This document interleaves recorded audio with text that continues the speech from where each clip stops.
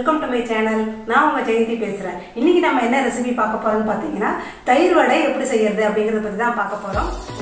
தயிர் வடை செய்யறதுக்கு முதல்ல நம்ம மெதுவடை ரெடி பண்ணிக்கணும். அதுக்கு நான் இப்போ ஒரு 200 கிராம்ஸ் போல் உளுத்தம்பருப்பு எடுத்திருக்கேன். இப்போ இதை நல்லா நம்ம வாஷ் பண்ணிவிட்டு அதை ஒரு 1 hour ஊற வச்சுக்கணும். இந்த மாதிரி நல்லா தண்ணி ஊற்றி ஊற வச்சுக்கோங்க. அதை நம்ம ஊற வைக்கிறதுக்கு முன்னாடி 1 டேபிள் ஸ்பூன் போல் நம்ம வந்து ஒரு பச்சரிசி இதில் ஆட் பண்ணிக்கலாம். இந்த பச்சரிசி எதுக்கு போடுறதுன்னா அப்போ தான் நம்மளுக்கு வடை வந்து கிறிஸ்பியாகவும் இந்த எண்ணெய் அதிகமாக பிடிக்காமலும் இருக்கும். அதுக்காக தான் இந்த பச்சரிசி நம்ம ஆட் பண்ணுறது. இப்போ 1 hour நல்லா ஊறிடுச்சு உளுந்து. இப்போ நான் தண்ணியெல்லாம் நல்லா வடிகட்டிட்டு இப்போ இதை நான் ஒரு மிக்ஸி ஜாரில் போட்டு அரைச்சி எடுத்துக்க போகிறேன். இப்போ நம்ம வடைக்கு வந்து இது தண்ணி அதிகமாக சேர்க்கக்கூடாதுங்க. இப்போ நான் 1 டேபிள் ஸ்பூன் போல் மிளகு ஆட் பண்ணிக்கிறேன். இதுக்கு காரத்துக்கு மிளகு மட்டும் தான் போடுறேன். தேவையான அளவுக்கு கல் உப்பு போட்டுக்கோங்க. இப்போ இதை தண்ணியே ஊற்றாமல் நான் இப்போ இதை அரைச்சிருக்கேன். இப்போ குறன்னு இருக்குது. இந்த ஸ்டேஜில் நம்ம இதில் தண்ணி ஆட் பண்ணாமல் அதுக்கு பிறகு 2 ஐஸ் க்யூப் போட்டு நம்ம இதை அரைச்சிக்கலாம். ஐஸ் க்யூப் போட்டு நம்ம அரைக்கும் போது இந்த உளுந்து வந்து நல்லா உப்பி வரும். வடையும் நம்மளுக்கு நல்லா உப்பி நல்லாயிருக்கும். இந்த மாதிரி அரைச்சி எடுத்து வச்சுக்கலாம். இப்போ இதில் ஒரு சின்ன துண்டு இஞ்சி பீஸ் வந்து பொடியாக நறுக்கி போட்டுக்கோங்க. கொத்தமல்லி கருவேப்பிலை பொடியாக நறுக்கி ஆட் பண்ணிக்கலாம். அதை நல்லா மிக்ஸ் பண்ணி விட்டுடுங்க. இப்போ நம்மளுக்கு வடை மாவு ரெடி ஆகிடுச்சு. இப்போ நான் வந்து இதுக்கு தயிர் வடைக்கு தேவையான தயிர் ரெடி பண்ணியிருக்கேன். ஃப்ரெஷ்ஷான தயிர் வந்து ஒரு 500 கிராம்ஸ் மில்க் வந்து நான் தயிர் உரக்க வச்சு இப்போ ரெடி பண்ணி எடுத்திருக்கேன். தயிர் புளிக்காமல் இருந்தால் தான் தயிர் வடைக்கு ரொம்பவே நல்லாயிருக்கும். இப்போ இதுக்கு தேவையான அளவுக்கு உப்பை இதில் ஆட் பண்ணிக்கோங்க. தயிர் வந்து ரொம்ப கெட்டியாக இல்லாமல் இந்த பதத்துக்கு இருந்தால் கரெக்டாக இருக்கும் உங்களுக்கு. அப்போ தான் வடை வந்து ஊறி வரத்துக்கு நல்லாயிருக்கும். இப்போ இந்த தயிரை வந்து நம்ம தாளித்து எடுத்துக்கலாம். இதுக்கு வந்து 1 or 2 டேபிள் ஸ்பூன் ஆயில் ஊற்றிக்கலாம். இந்த ஆயில் நல்லா காஞ்ச உடனே கடுகு போட்டுக்கோங்க. கடுகு பொரிஞ்ச உடனே உளுந்து போட்டுக்கலாம். அடுத்து கொஞ்சம் சீரகம் போட்டுக்கோங்க. கொஞ்சம் வெந்தயம் ஆட் பண்ணிக்கலாம். அப்புறம் ஒரு பச்சை மிளகாய் பொடியாக நறுக்கி போட்டுக்கலாம். இஞ்சி ஒரு சின்ன பீஸ் இஞ்சி நறுக்கி போட்டுக்கோங்க. கொஞ்சம் பெருங்காயத்தூள் ஆட் பண்ணிக்கலாம்.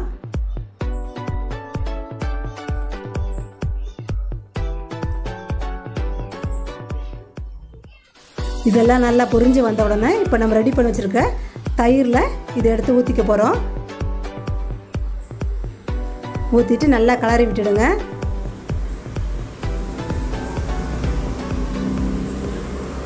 இப்போ ஃப்ரெஷ்ஷான கொத்தமல்லியை வந்து பொடியாக நறுக்கி இதில் போட்டுக்கலாம்.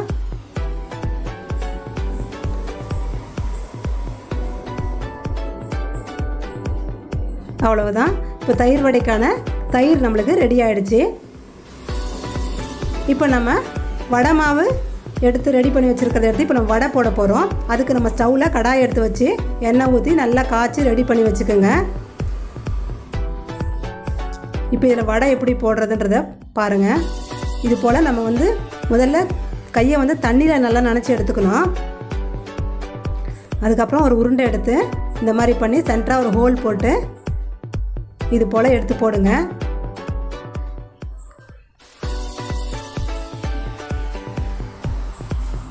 இந்த தயிர் வடைக்கு வந்து இது மாதிரி ஒரே கையிலே இந்த மாதிரி பண்ணாலே நல்லா வரும்.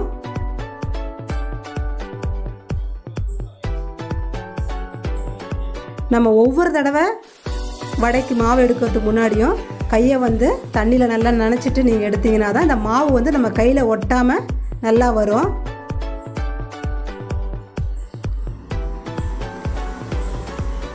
பாருங்கள் வடை எவ்வளோ சூப்பராக நல்லா பஃபியாக வந்திருக்கு.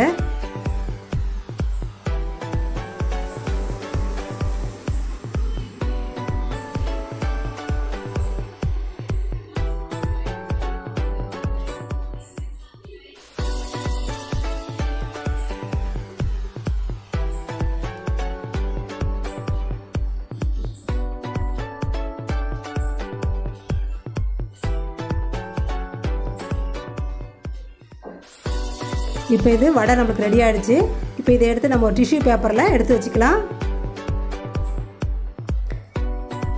இது போல் முதல்ல மெதுவடை நம்ம சுட்டு ரெடி பண்ணி வச்சுக்கோங்க. இப்போ இந்த வடையை வந்து நம்ம ரெடி பண்ணியிருக்கிற தயிரில் எடுத்து போட்டுக்க போகிறோம்.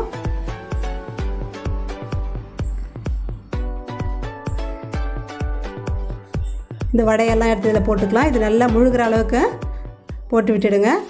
இது ஒரு 1/2 hour அப்படியே இருக்கட்டும். அப்போ தான் வந்து உங்களுக்கு இந்த வடை வந்து தயிரில் நல்லா முழுகி அவ்வளோ சாஃப்டாக நல்லா வரும்.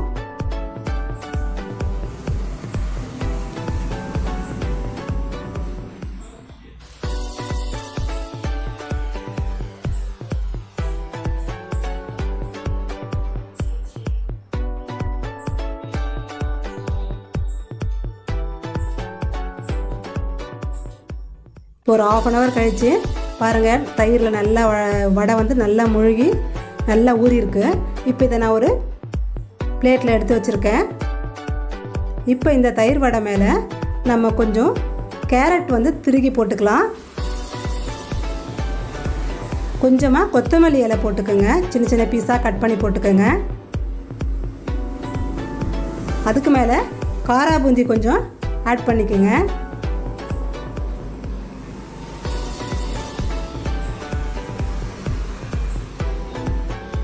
நம்ம இதையெல்லாம் போட்டு சாப்பிடும்போது நம்மளுக்கு ஹோட்டலில் சாப்பிட்ற அதே எஃபெக்ட் கிடைக்கும். டேஸ்ட்டும் செமையாக இருக்கும்.